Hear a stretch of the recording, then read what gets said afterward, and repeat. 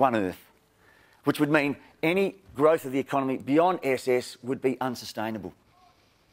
We'd have a situation where if we grew the economy beyond SS, the throughput that would be required would be such that at least one of our two sustainability rules would be violated. I'm also arguing that, so 0.9 might be somewhere here. If it was, that would be sustainable ecologically. I'm suggesting that there's a more desirable scale again, what you might call the optimal scale of the economy. And that's, of course, where the difference between benefits and costs is at a maximum. Now, I've got this thing called GPI, and that's because there is now a new indicator that does measure the benefits and costs of growth. Okay, you subtract the cost from the benefits. It's called a genuine progress indicator. And it's at this S star, the optimal scale, that we ought to be operating our economy. So not just that we shouldn't just be reducing the global economy to the ecological limit, but, in my opinion, to this economic limit, the optimal scale. So what's the evidence so far in terms of this relationship between where we are and the optimal scale of the economy?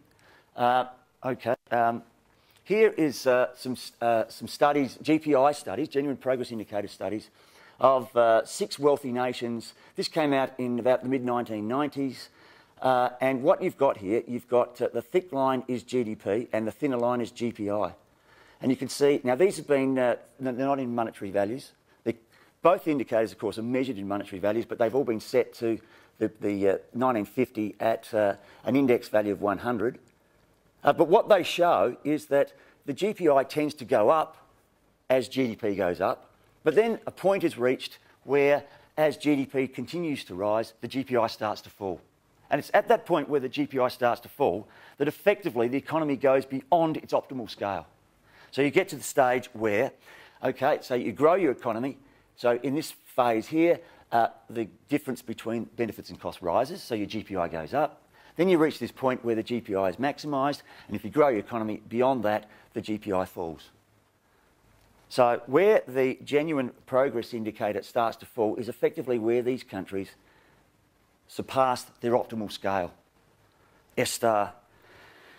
And for most wealthy nations, for where studies, GPI studies have been conducted, this appears to have occurred in the 70s and 80s. It also occurred at about a per capita GDP of about $15,000 to $20,000 per person, about US dollars, US international dollars, at about 2,000 prices. Now, that appeared to be good news for the world's poor countries, because it suggested that you could grow your economy up to about a per capita GDP of about $15,000 to $20,000, and you were pretty confident that your GPI would go up with it. Unfortunately, that's not occurring. In recent times, there have been some studies, GPI studies of some poorer nations. Myself and a colleague at Deakin Uni, we managed to get some people to calculate some genuine progress indicator, or conduct genuine progress indicator studies of some Asia-Pacific nations, China, Thailand, Vietnam and India were the 4 poorer nations. Australia, New Zealand and Japan were the 3 wealthy nations. And what we found was with the 4 poorer nations, 2 of them, the GPI has already started to fall, despite the fact that per capita GDP is well short of the $15,000 to $20,000 threshold level. Now, why has this happened? Well, one of the reasons why this appears to be happening is that low-income nations are attempting to grow their economies in a full world. Right, so they're already growing, they're starting to grow their economies in a world that is already full of human beings and human-made objects. Whereas high-income nations initially grew their economies in an empty world. And as a consequence, the marginal cost of growth is now higher for these poorer nations than what it was for the wealthy nations. And so they've reached their economic limit to growth, S star, much sooner. It's occurring at a much smaller scale than it is for the world's rich nations. Here are, in fact, the GPI values for these 7 wealthy nations. Here you see Australia peaking in about the mid-70s. This is on a per capita basis. It did fall, it sort of flattened out a bit, but it's actually started to fall a little bit since I've done my update. New Zealand, I think it peaked about 1981. Japan seems to be an unusual case. It has actually peaked.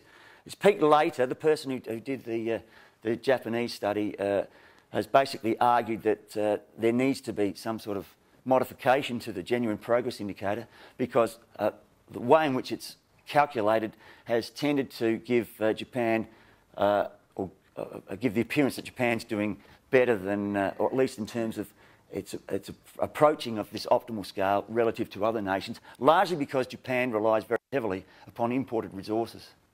And one of the if there is a weakness of the GPI, it seems to be that if other countries are providing resources for your country, then, and that's coming at a significant ecological cost, that's not reflected, it's not picked up that well in the GPI. So if you had an open economy type GPI, Japan's GPI would probably be a lot lower and probably would have fallen at a much earlier date.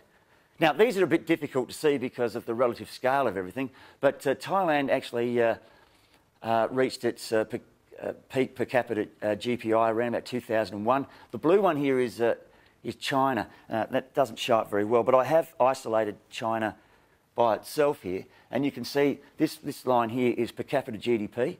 So since about 1990, per capita GDP of China has grown at a very rapid rate, but its per capita GPI has peaked at around about 2001, 2002. Even though its per capita GDP in terms of international dollars, US dollars, at 2000 prices is only about $5,000 per person. So nowhere near the $15,000, $20,000 per person.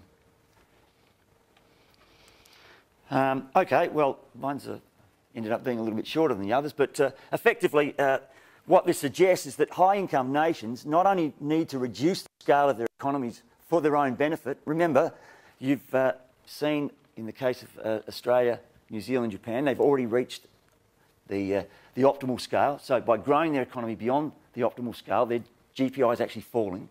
So reducing the scale of the economy of these richer nations would actually improve the well-being of people within those nations. So there's a good selfish reason for reducing the scale of the economy to obviously a smaller but steady state economy where you would focus not on producing more stuff but producing better stuff.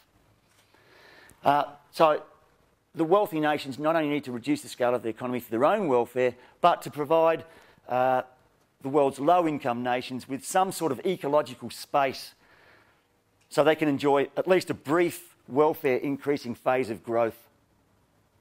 So they're not bashing their heads against the wall, trying to grow their economies up to ours and not getting the reward as a consequence. So the overall conclusion is that there's a need to make a transition to a steady state economy where you focus more on the way you do things, which means producing better goods, producing them more efficiently, focusing on the way in which we organise ourselves in production, so we have more leisure time, we have a better distribution of income and wealth,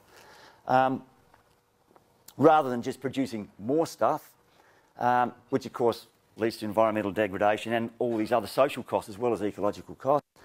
And of course that implies a need to reduce the scale not only of the economies but highlights the urgency with which we must also move to a sustainable, steady-state population.